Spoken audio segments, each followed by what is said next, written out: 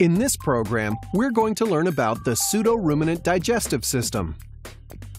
Animals with a pseudoruminant digestive system have a large stomach divided into 3 compartments.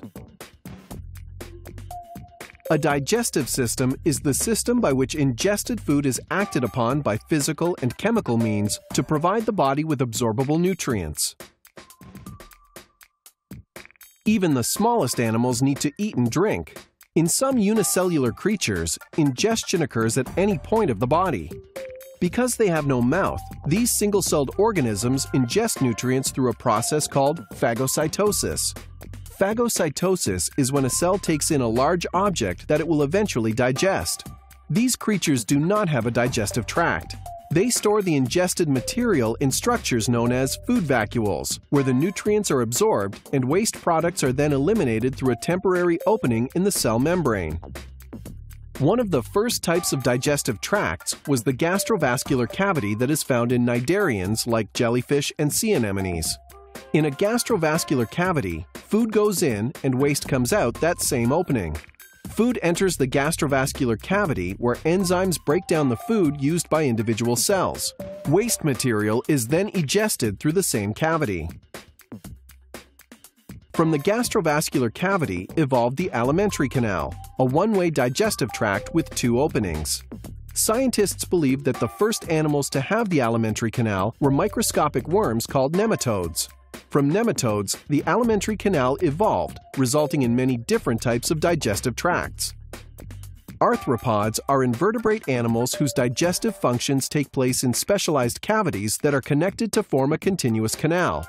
The alimentary canal includes a foregut consisting of the mouth parts and esophagus, the midgut or stomach, and the hindgut where undigested food is excreted through the anus as feces. Virtually all vertebrate animals have a digestive system with an alimentary tract. The pseudoruminant digestive system is the type found in some vertebrates that eat large amounts of roughage or fiber. Roughage contains the relatively indigestible carbohydrate cellulose, the main component of plant cell walls. Unlike true ruminants, they do not have stomachs with several compartments.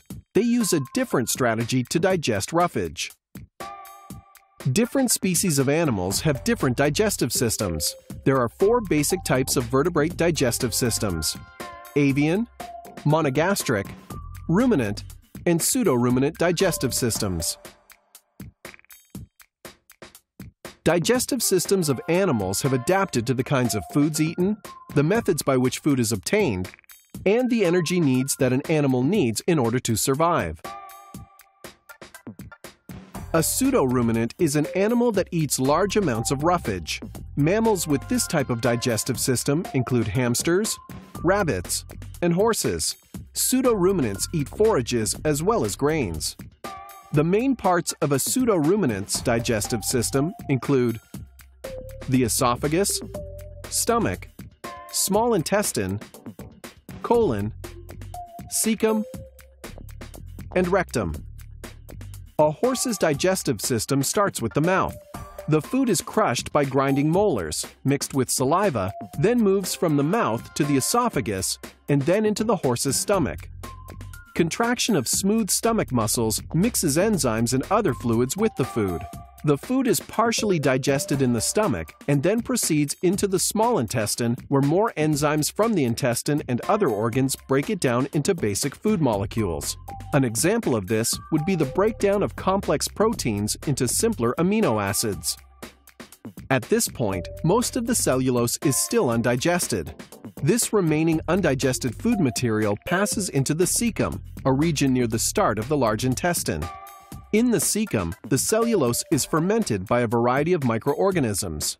This fermentation produces substances that can be absorbed in the rest of the large intestine.